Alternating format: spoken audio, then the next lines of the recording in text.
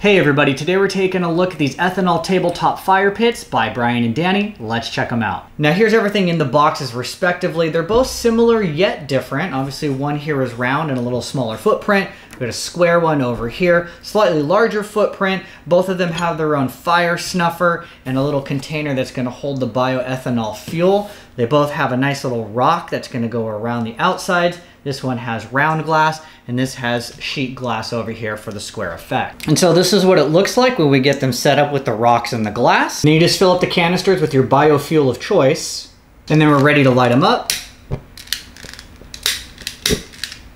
And as you can see, we've got these beautiful looking fire pits that are super elegant, whether you choose the round one or the square one. We've got this nice metal casing around it, the nice glass up the sides, and then the rocks offer just that right amount of highlight to really set things off and make it look amazing. So if you're looking for a simple, elegant, and affordable tabletop fire pit that's gonna take you to the next level, then these are definitely the thing that you're gonna wanna check out.